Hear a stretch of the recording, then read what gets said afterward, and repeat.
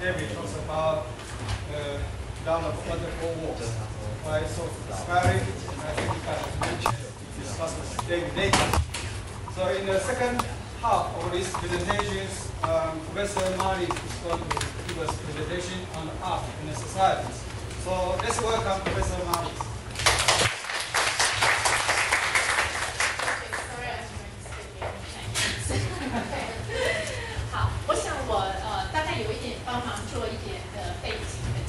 因为不管各位同学可能是从科学领域的，那我们有几个同学是从艺术领域。事实上，刚刚那个 David 他所讲的这种东西啊，其实也许各位同学们从专业领域里面会觉得是熟悉，但是可能大家也会不太熟悉说，那这样的事情跟艺术的关系是什么啊？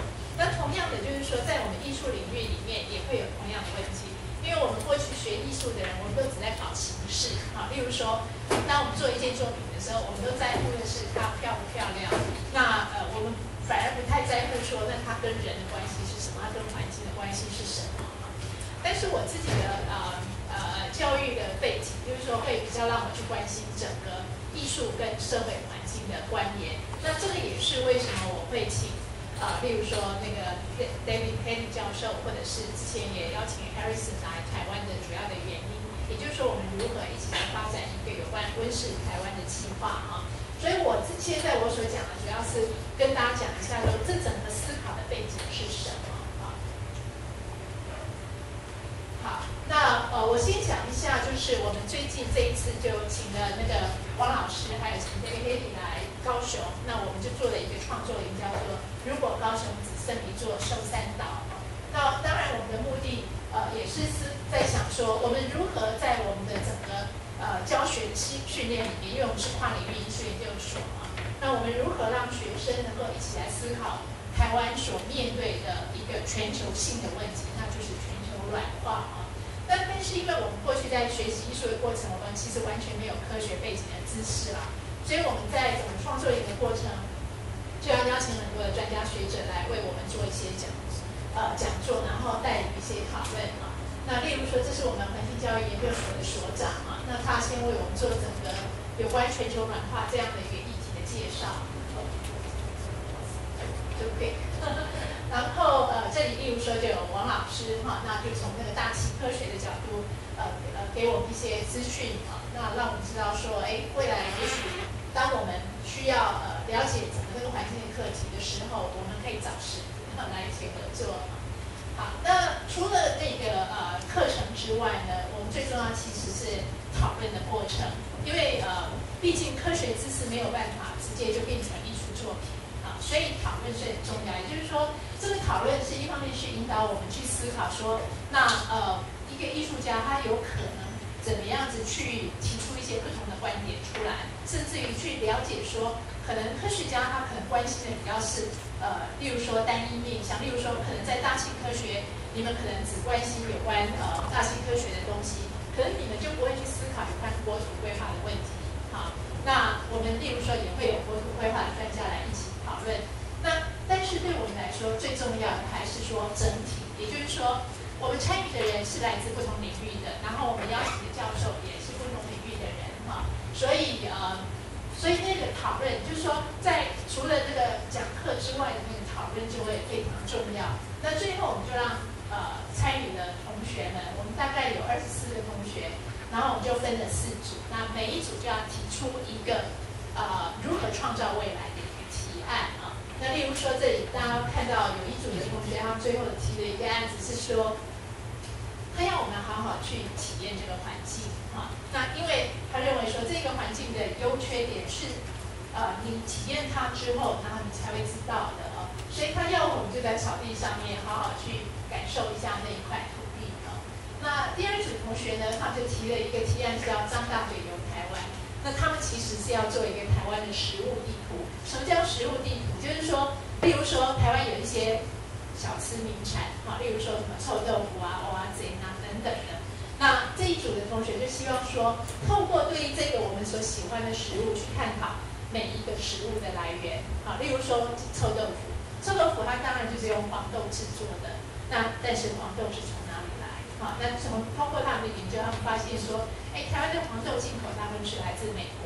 然后他们就会回溯，就是说要产生这样一个我们吃的食物，这个过程啊，有多少东西在里头，然后它耗费了一些什么东西，然后它通过什么方式进到台湾来，然后它所生产的，因为要运送这个食物或者制造这个食物的过程，又生产了多少的二氧化碳。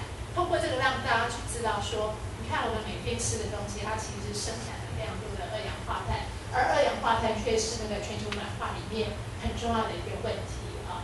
好，那另外一组是，我们这个创作者之一已经有在现场啊。如果大家对这一组的东西有好奇的话，可以再请教他啊。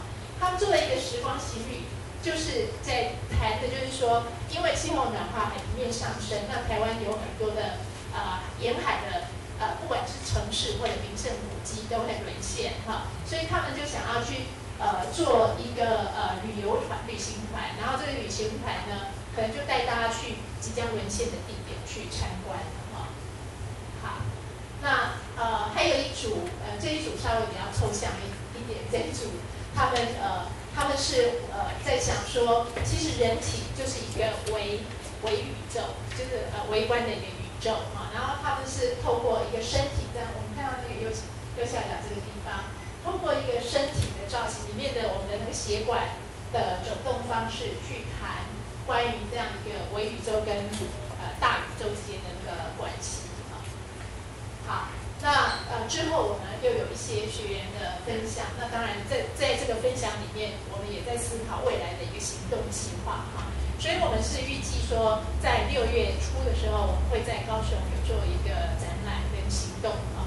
然后之后，因为我刚好受台北双年展的邀请，所以9月还会在台北哈，就是把这个计划继续的延续跟扩大。那不管是在6月在高雄，或者是9月在台北，这都是我很希望说能够跟会所一起未来能够继续合作的东西啊。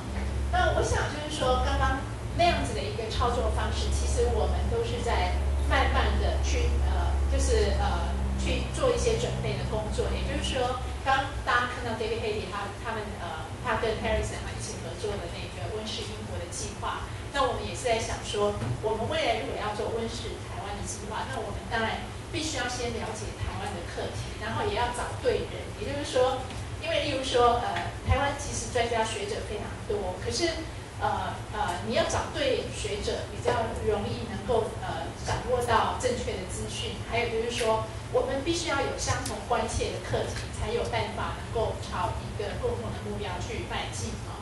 所以刚刚我们所看到那个创作，基本上也是一个准备工作，也就是说，我们一方面让学生先知道说，其实艺术有另外一种操作的方式啊，还有就是说，例如说，艺术如何可以去回应现实，那些都是一个演练的一个过程啊。那我现在让大家看一下，就是我们去年11月的时候，一样的在我们所里面所办的一个环境艺术的活动啊。那这个活动是叫断层路径行动。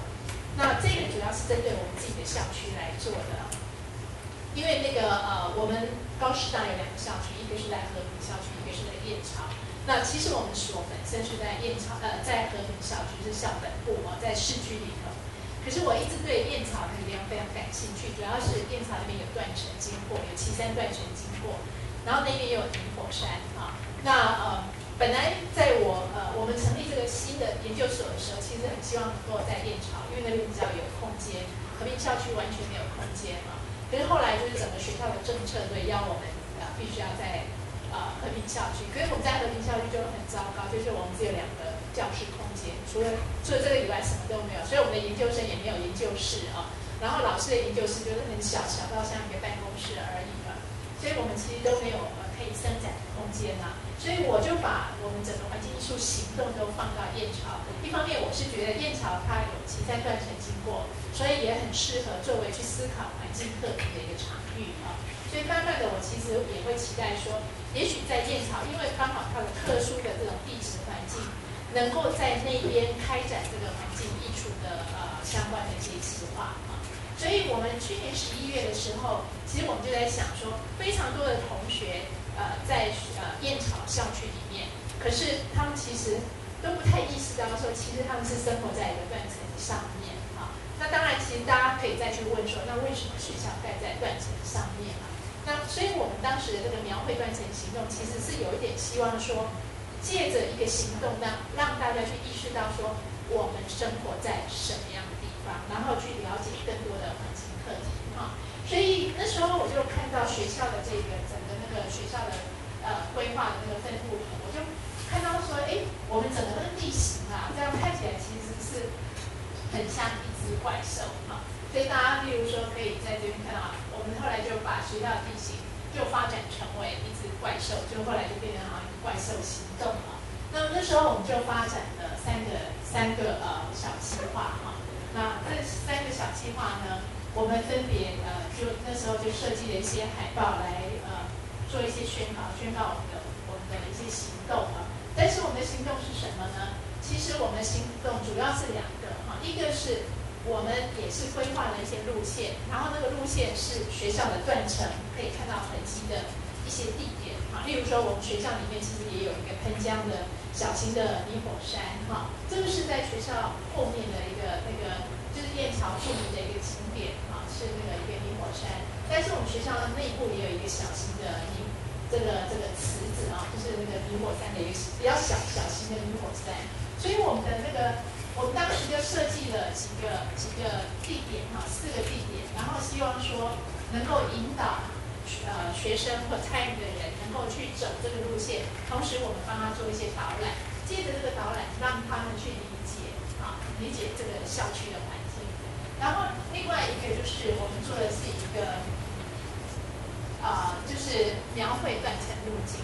那事先呢，我们的同学们呢就在沿着断层线，当然这个断层线的那个位置其实断层线它其实不是一条线，而是一个带啊，所以我们抓的是一个大约大的方向啊。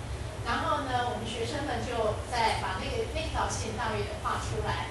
然后呢，我们要所有参与者，因为很多参与者他一开始也不知道这是在干嘛，然后我们就邀请他们就站在这个我们所画的线上面，然后最后让他们知道说，大家所站的那个位置就是断层的所在啊。那通过这样的一个方式，我们就让所有参与者知道我们所在的环境啊。那因为我们学校燕巢校区那边也有一个小学啊，所以我们也邀请小学生参与，然后我们也邀请邻近的那个树德科技大学的学生也一起参与，所以它不是只是我们学校自己的活动，而是所有的人的参与啊。那我们参与的同学特别高兴这个，因为他们有发现说，虽然我们的行动结束了，但是呢，学校的同学好像会在上面做文章哈，继续去发展他自己的东西，所以也蛮好玩的啊。好，那我刚刚其实是让大家理解到，就是说，其实我们所做的一种艺术方式呢，其实是蛮像在国外有一些艺术家呢，他们就会思考到说，一个是如何把环境的本身变成一个艺术的课题来操作哈。那这边其实我们看到3个不同的艺术家的做法，像这个其实是我在德国念书的一个同学他的作品。那他的作品其实蛮简单，就是地球仪。然后呢，他每一颗地球仪上面表述的东西是不一样。例如说，有一颗地球仪，它告诉你说，全世界有粮食匮乏的地方，然后他就把它标示出来。然后另外一个地球仪可能是告诉你说，什么疾病分布的地方等等的。所以每一颗地球仪都在给你一个讯息啊。所以它最后的整个展览空间就是充满了几十颗的地球仪，可是每一颗地球仪上面都在告诉你一个地球的问题。所以不管你是从一个知识上，或者是从美学上，其实都是一件很棒的一个作品啊。那上面这个作品是最开始在做什么地景艺术的一个艺术家叫 Walter de Maria 的作品。那他的作品当然就是透过艺术去让大家看到大地的现象啊。那他是在 Arizona 那个沙漠地区呢，然后他就放了一根一根的钢管，然后那个钢管每一根的尺寸是一样，然后每隔我记得好像是不知道15层多远，还是100公尺，他就插一根哈，然后一整片。那就观众到那边，其实他会要求你去一整天，也就是说你要看白天，然后晚上，因为气温变化，还有也许气候候变化，然后因为我们知道，就是说，尤其是在那种干燥的那种沙漠地区，它很容易导电。如果有闪电的时候，整个它就会形成一种光的一个现象啊，所以它比较是让大家去体验这个环境的本身，把环境变成一个创作的元素来制作。那另外这个是蛮有趣，大家有看到这边有一个自由女神，就会知道说这个艺术家他其实在曼哈顿那个地方，就是纽约，然后是一个很昂贵的一个商业区，然后他在那边呢把一块基地呢就变成小麦田。那他其实在说两件事啦，一件事情是说，其实以前就是说我们现在建造城市的地方，其实以前其实都是农田，然后现在就变成高楼大厦的地方。然后他有一点在把它恢复原来那个景观的样子啊。然后我记得他所收割的这个麦好像就送给那个穷人之类的啊。所以这个是一个艺术家，他只是在表达他的一些看法啊。那所以我们可以看到说，其实呢，在国外的很多的艺术家，他们会把他们对环境、对社会、对生态的那种关怀纳进他的作品里面。那像这里我们看到是德国的一个艺术家叫波伊斯，他就做了一个7000棵橡树计划。那他是花了5年的时间，在1982年，他先提出一个这样的一个艺术创作。那个创作其实很简单，他就邀请大家一起来种树，总共有7000棵。然后他希望大家来认养那些树啊。那之后他总共花了5年时间，终于把这些树都找到认养的人啊。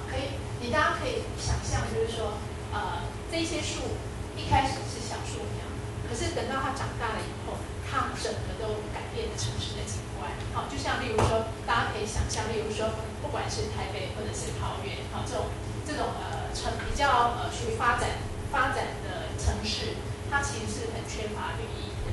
那树其实是可以改变为气候，树也可以改变掉我们整个视觉的景观啊。所以7000棵树种在一个城市，它其实是一个不得了的一个工程啊。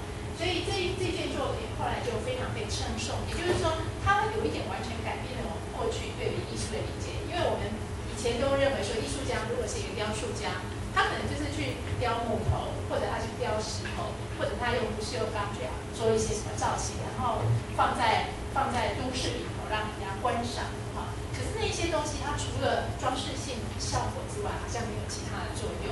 但是我们知道，就是说，我们面对越来越多的环境问题，其实艺术家也都一直在思考说，那我们如何找到一个艺术可以介入的方式？那这种介入呢，不只是说提供一个什么美丽的雕塑给大家欣赏，而是说我们可以提出一些问题，然后一起来思考，同时也许呢，试着去提供可能的解决方案。那刚刚大家所看到的 David， 他其实就让大家看到说，他们就提出了一些创作的方式啊。那我想就台湾来说，其实我们可以去挑战这个关于发展的迷失，是不是台湾要不断这样子发展下去？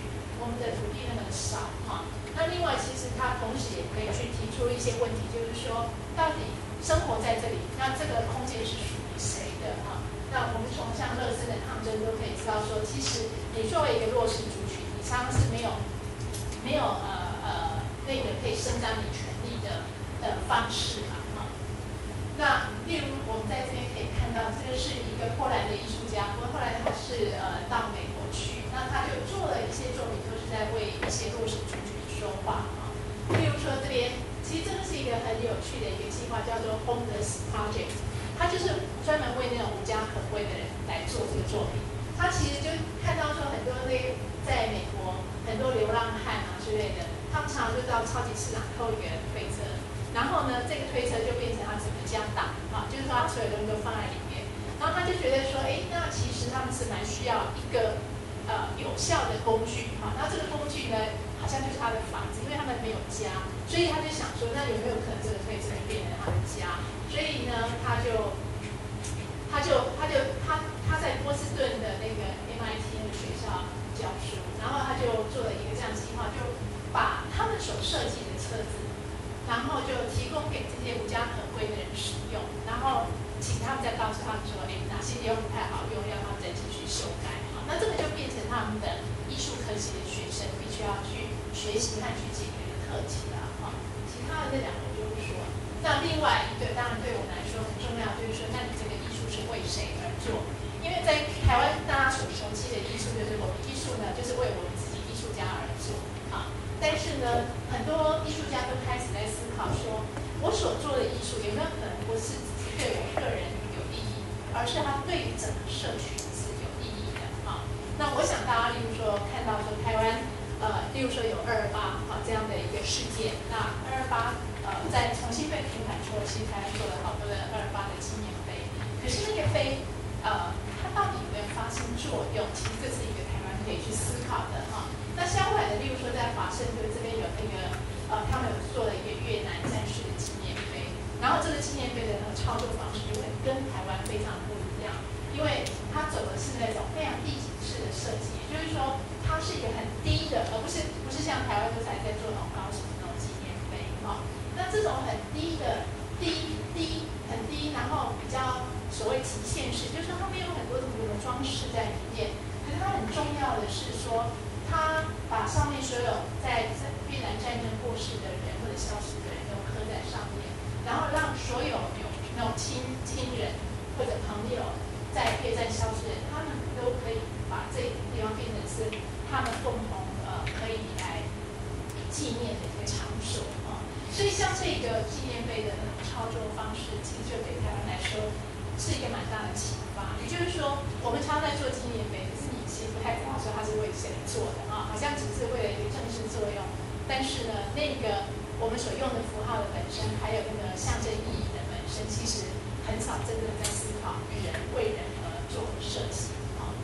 好，那这个我想我刚刚只是提供一个在艺术历史的背景，让大家知道说，其实今天很多艺术家他的操作方式已经不太是那么的唯我独尊，不是把自己视为一个英雄的那样子的一种工作方式啊。那现在大家看到这个图，其实是我2004年所做的一个淡水河溯河行动。那个时候因为我在台北艺术大学教书啊，那所以我当时呢就把我的一个课程叫做艺术与社群，那个课是我跟另外一个老师他是同时教育中心的老师，叫吴胜胜老师，我们共同合作我们那个课开的叫艺术与社群。那我那时候就想说，我们自己的学校就在淡水河边，可是我们有90%的学生我们学校在关渡我们有90%的学生是从来没有真正靠近河边，大家都是从学校远远望那条河或者是很像台北市所有的人一样，就是说那条河你坐捷运可能常常经过，例如说你要去淡水，你会经过，每个人都知道这一条河，而且都以为自己知道这一条河，可是我们事实上都不知道说我怎么走到河边去，甚至根本不知道说这个河的真实的一个状态是怎么样。所以我那时候就做了一个这样的一个艺术计划，然后我邀请所有在淡水河边的大学，还有社区大学的老师、学生一起参与那时候我就规划了4天的一个行动第一天呢，我们就去溯淡水河；第2天溯大汉溪；第3天溯景美溪跟新店溪；第4天溯基隆河那现在大家所看到这个照片，每一张就是一条河流。我们在那个淡水河的时候淡水这个是我们是从关渡溯到淡水那个地方因为它是靠近出海口，所以水很多，所以我们那时候是坐了一艘大船，那一艘船可以容纳100个人，所以我们确实有100个人上那条船，然后一起去溯淡水河然后这个是大稻埕的码头啦那边就是那个船停靠的地方，充满了油污。那第2天我们要溯那个大汉溪的时候，其实大家可以想象，大汉溪它经过的就是板桥、土城然后一直到大溪，这一条河川是没有水的。那大家知道为什么没有水吗？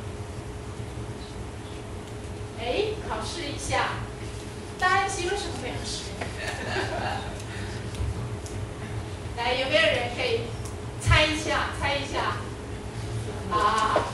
对离你们很近的石门水库好，就是因为石门水库把水挡下来了，所以大家可以想象这个很有趣的现象。例如说，我也邀请台湾艺术大学的同学和老师一起参与。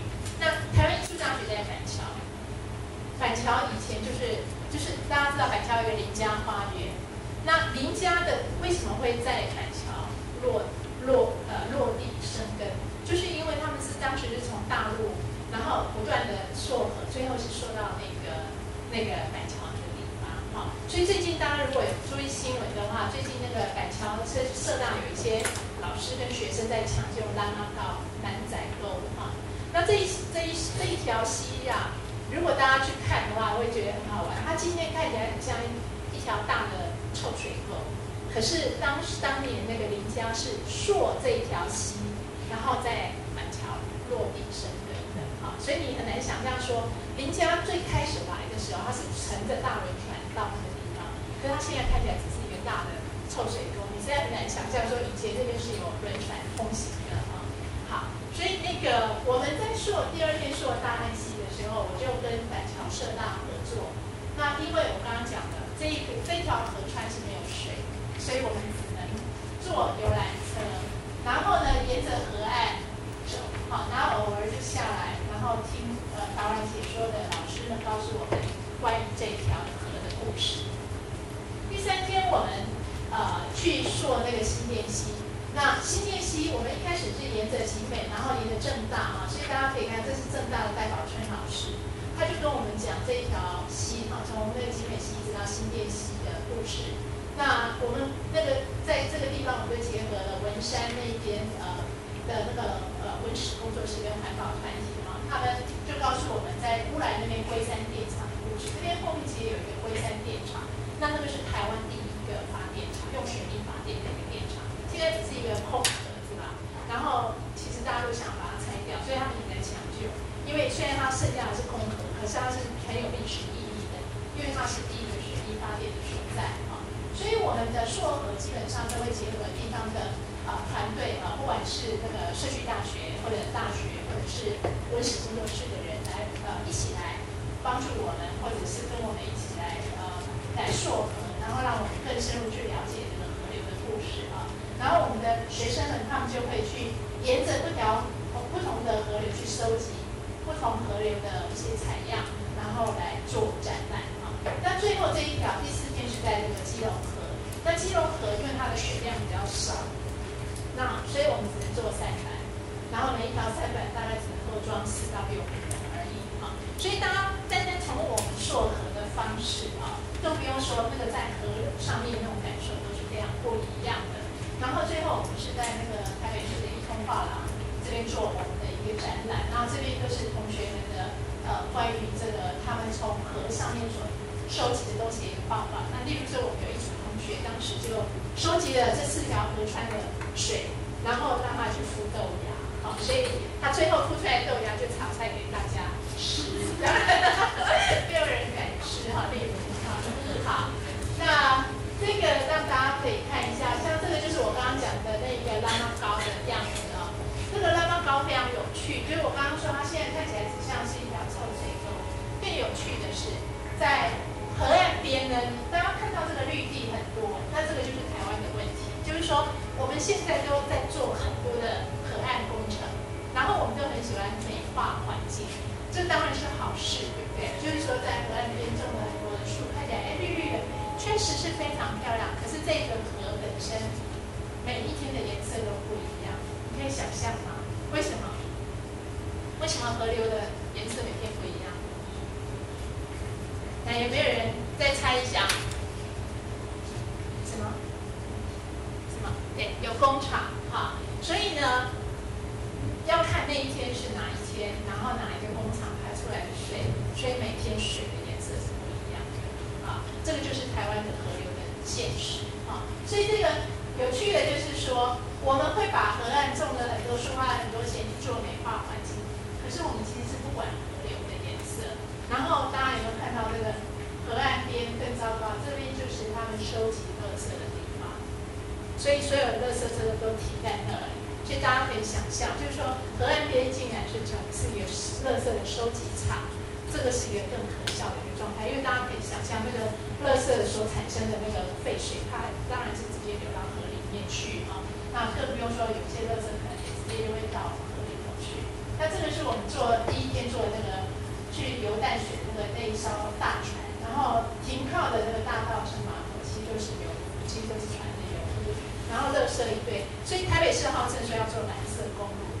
是大家只是想到说，像那种想象很美丽啊，我们可以坐船旅游，可大家都没有去真实的去面对那种河川的真实状态。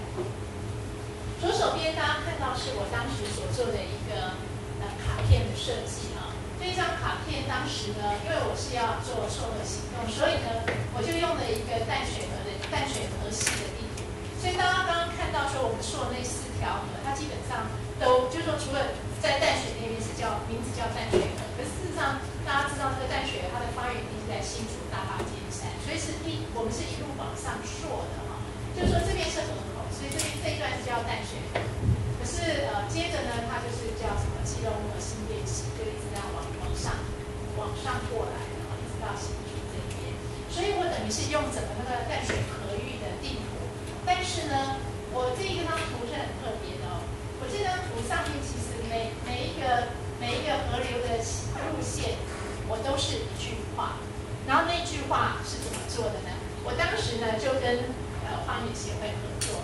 花园协会有一个他们的那叫刺激团体，就叫旋风团。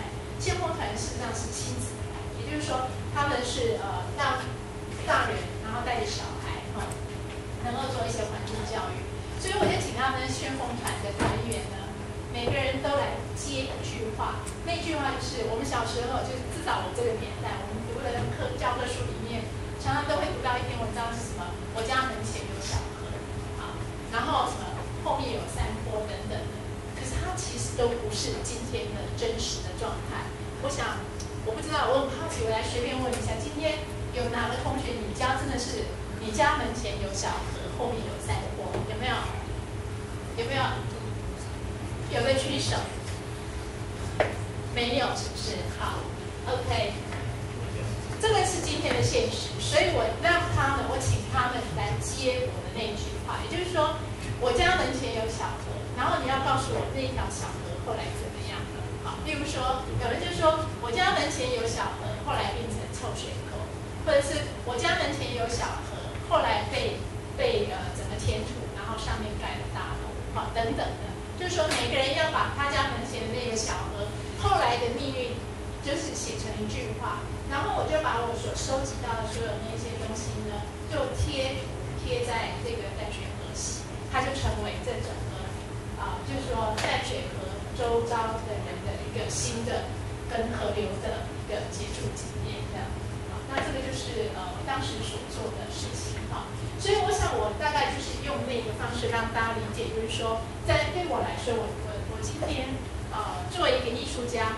我的工作一方面是可能是在创作上面，但是对我来说，可能另外一方面是更重要是说，我如何把我关心的议题，然后来牵引更多的人来一起关心，然后同时也一起去思考说，我们如何让人的环境可以变得更好。那这个也就是我在谈艺术跟社会，就是说今天就是说社会是一个共同体，是一个大家集体生活的一个所在。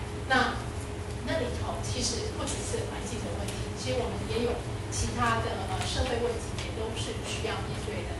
那我希望说，透过艺术，我们可以，至少我们不要增加这个社会的问题，而是可以帮忙去面对，甚至于也可以帮社会找到我们的一个解决方案。我就说到这里，谢谢大家。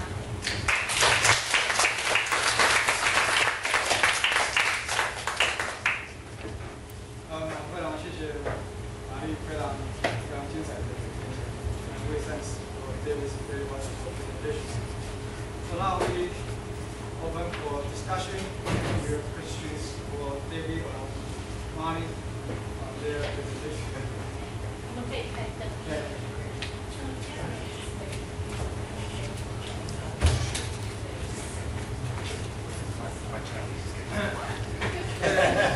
非常欢迎大家这个就今天这个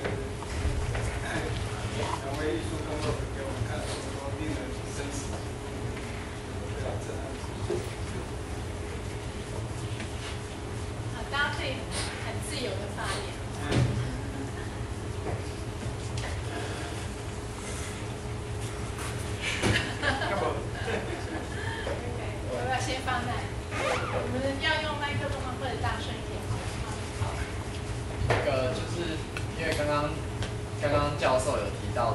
一个案子，就是要温室英国，那他现在要执行到台湾吗？温室英国，它是他们在英国做的一个计划，然后对，9月是要那个展览要到台湾来展。那我其实当时邀请他们过来的一个很重要的目的是希望我们不是要去看别人做什么，而是说能不能借那个展览来引发我们一起来做一个温室台湾的计划。那温室台湾的计划主要内容是像是把居住地往上迁徙，然后变成不破坏生态的方式。好 ，Okay, so he's asking, yeah, we are going to have the greenhouse Britain project in Taiwan, but what about greenhouse Taiwan? What are we going to do with that? We start by asking questions, because although Britain and Taiwan share the problem of global warming, the effects in Britain are different to the effects that will happen in Taiwan. Sea level rise is the same, but other conditions will be very different. The kind of storms that we experience in Britain are different from the typhoons you have here. Also, your mountains, very different geology from Britain. Mainly you have volcanic ash mountains here, so building and engineering is very different from the UK. We're also interested in asking new questions, because one of the other parts of my research now is looking at, okay, there's a geophysical entity, which is the island of Taiwan. But then also Taiwan is in the Pacific Ocean, and its relationship to mainland China, to Asia, and its relationship to the rest of the Pacific starts to ask new questions. And I've been studying some of the atolls and islands that have disappeared already, and some that are just about to disappear. Because Taiwan has a very close relationship with the islands of Tuvalu, near Tuvalu. Oh, Tuvalu. Oh, right, okay. And although Tuvalu is close to Australia and New Zealand, they are not doing very much to help the people of Tuvalu, whereas Taiwan is.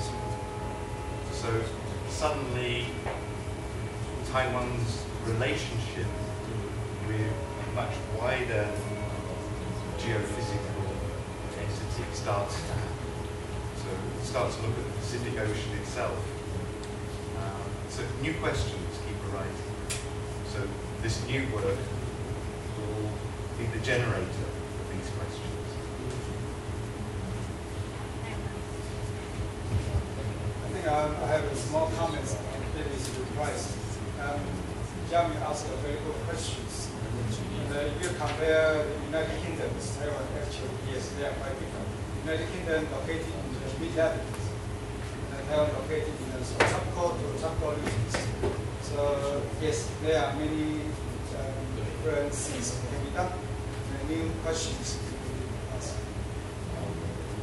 Possibility of doing this kind of research. Very good job. 大家有没有发问？不要害羞。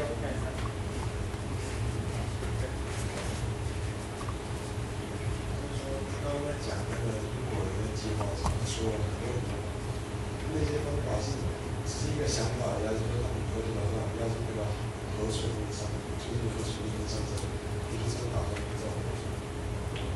他们是谁？英国人。So he mentioned you when you explain about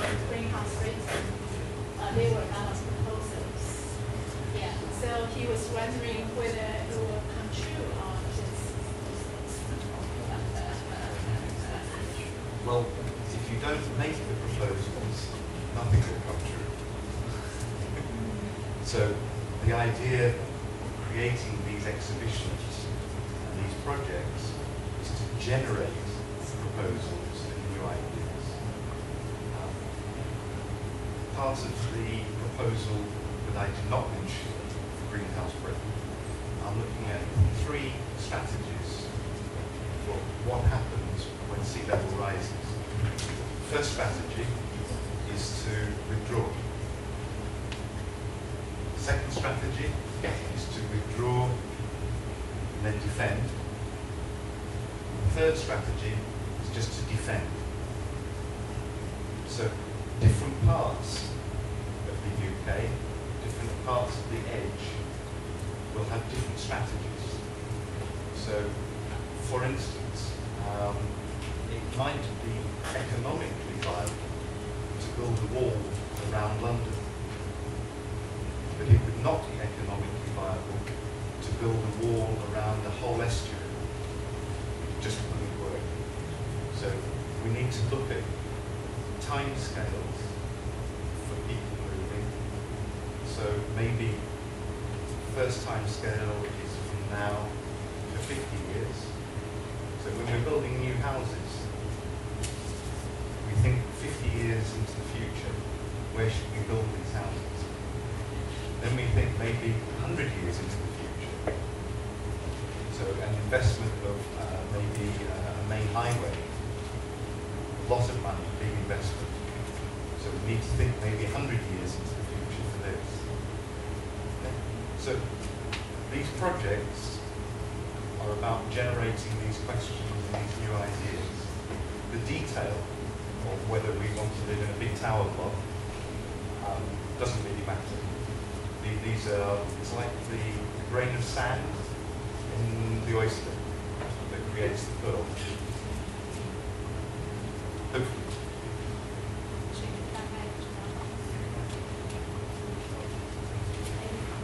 Yeah，我讲那个 David 就是讲的，I think what David mentioned today is very interesting. We talk about futures thinking. So in the past, we are talking about, say, construction or building. And this kind of construction or building are all based on past experience and on the very short sighted benefit that can be improved in the very short future. But however, in the changing climate, it is very difficult to imagine that if you are going to build houses in a river basin or very close to the river, which is going to be flooded in about 50 years of time. So that kind of thinking is what David said, futures thinking. And he used plural form, 未来是复数. That means they are going to have different kind of futures, many futures. I think this is very quite inspiring for us because we used to not able to think many of the different kind of possibilities. And I think in that case, that is going to be very dangerous for us. And especially now the hot topic is called 拼经济. Right? Everyone is needing to think about only 3 words, that kind of magic words, is 拼经济. But you never think about if today you dump your rubbish here, maybe in about 10 years or 15 years later, you have to come back to dig out all the rubbish because the rubbish is going to contaminate your drinking waters. We never think about future. We only think about 4 years time. So we say 拼经济. That is very dangerous to us. So that's what I learned today from Davis. We need to think like a human. We need to think like people living in this place. This is our country. Right? We need to think if we are going to have a clean future, then what we should do now. I think that's what I learned from David's space. I also learned a lot from David is he talked about the capability building. the climate change is a chance to build our capability. So I think that's quite inspiring for us. For example, we are not talking that much about what can we do for the climate change. All we learn about is the oil price is going to be very high and the bread is going to cost you a lot of money. But what we can do, we didn't hear that kind of thing from David. So I think that's quite inspiring for us because we are in such a beautiful country. And we got the most beautiful and important resource in the world. We got water. So each time when people talk about Taiwan do not have a natural resource, I do not agree. I hate people say that. We got water, and we take the water for granted. That's not correct, because you are not able to drink oil. You are not always going to breathe natural gas, but you need the water to survive. So I think that's the way we need to change, and it's also demonstrated by Mali's river projects. I think that's all really important for us because this is a changing world. Everything is going to change. We are not going to go to other place. This is our country, and by combining with the artist thinking, with our science, and we can have a better future. This better future. So the question is, where is this better future? Where are these futures? We don't know yet. Yes, they're here. So we have to. I think the beautiful thing is, right? I think it is we have to start thinking about that ourselves. And then we don't not think now, then it will be maybe too late to think about it.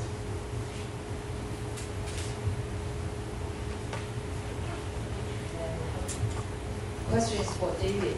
Okay. Since our future is here and our future is there, okay.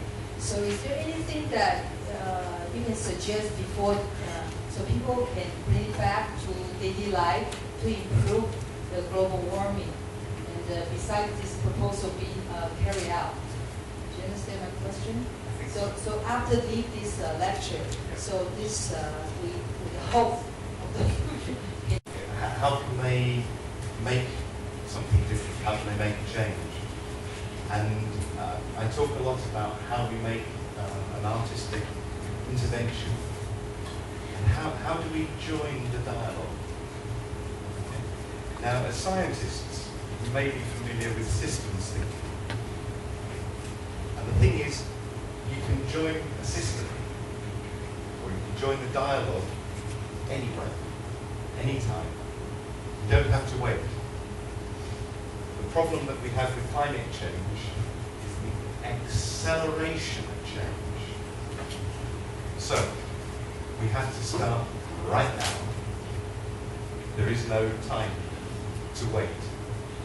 And according to James Lovelock, who is perhaps one of the best scientists in the world thinking about climate change, he says tipping point has happened. We're there. Okay? So while many governments still talk about oil crisis, gas crisis, about carbon, these things are all important. But they don't talk about all the other issues that I think are equally important. I was talking to a student here during the break. No government is talking about species extinction. Now, we're already at what is called the 6th extinction, okay, or the Holocene extinction. And it's the biggest extinction of species that has ever taken place on this planet. This is big news.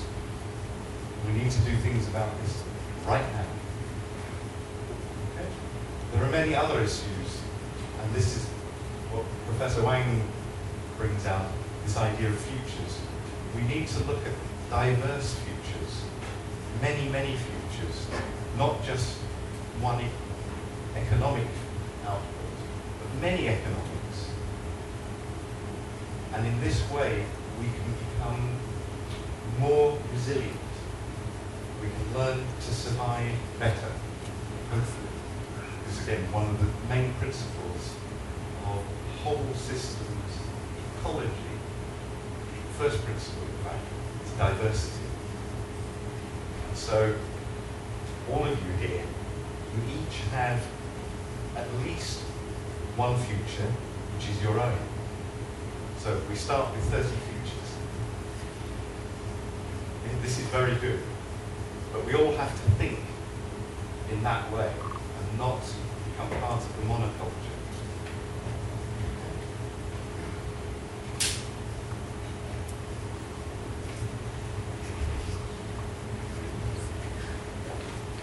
Anyone?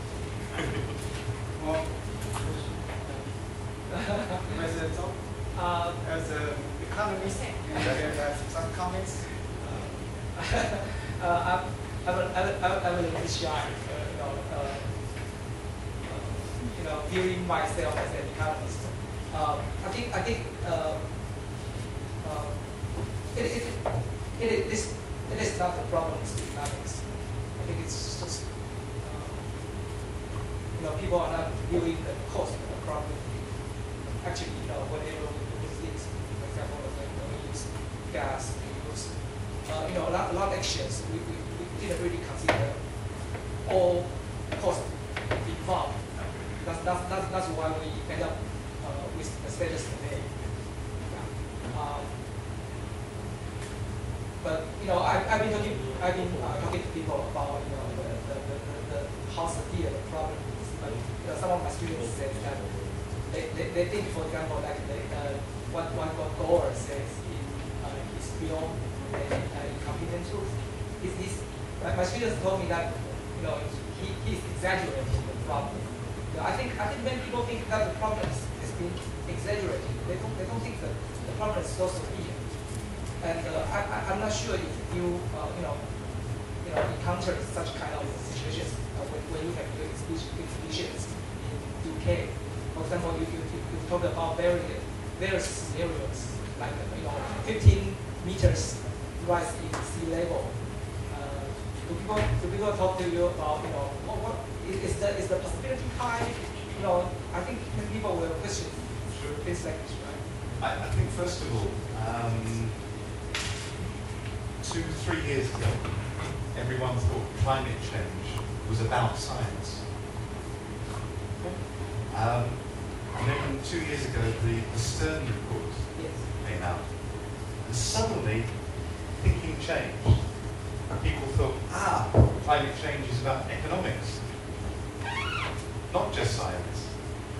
But actually, thinking now, people are realizing climate change, or acceleration of climate change, is actually about lifestyles.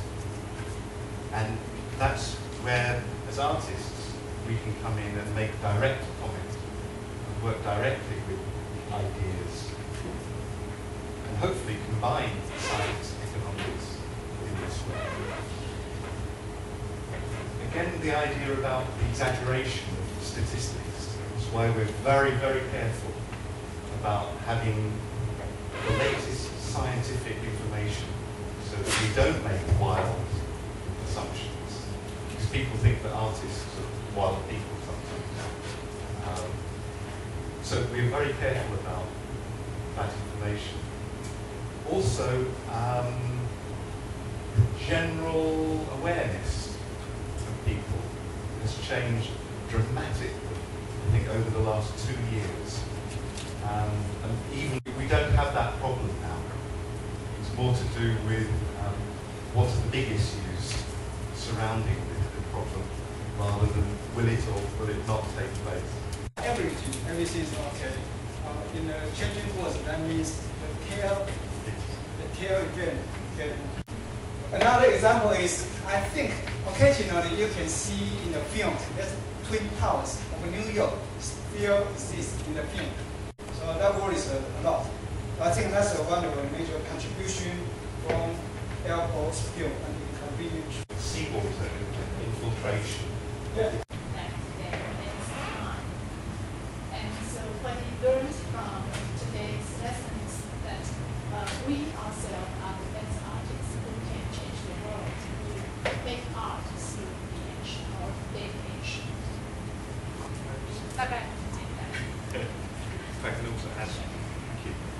It's actually a very good example you use, because today is very hot. We have air conditioning. The problem is the air conditioning makes it hotter. Okay. What we need then is to work with architects, engineers, designers, so that buildings like this don't need air conditioning, but actually use natural air ducting to create airflow to cool